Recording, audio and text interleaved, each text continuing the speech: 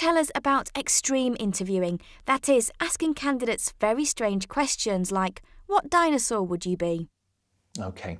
Extreme interviewing is a technique used by recruiters to put the candidate in a situation that they may not have been in before, or to give them a scenario where they have to think quickly, where they have to digest information, where they perhaps have to problem solve before giving an answer. Have you used it yourself? It's not something that I have direct experience of, but I am aware of some of the techniques that are used and some of the questions that could be used. I was reading recently about extreme interviewing techniques used for an insurance company. They asked candidates to describe, if they asked candidates during the interview, how they would describe Facebook to their grandmother.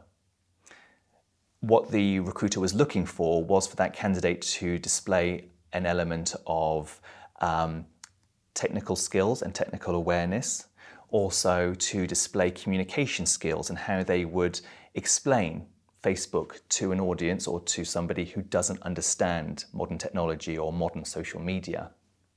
Do you have any others? One I was reading about recently was posed to candidates during an interview where they were looking to assess a candidate's ability to multitask.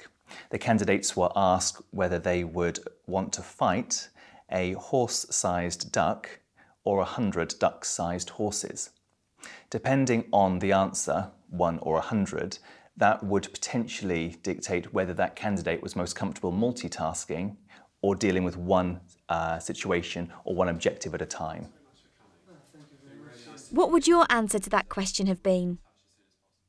When I read it, I had to reread it 4 times, and that's just me reading it. In an interview, I would have had to have asked for that question to be repeated. And I'm not even sure if I would have been able to give an immediate response because I would still be trying to understand what exactly they were asking of me.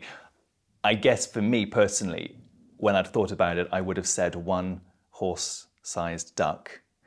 But that would potentially mean that I'm not able to multitask, so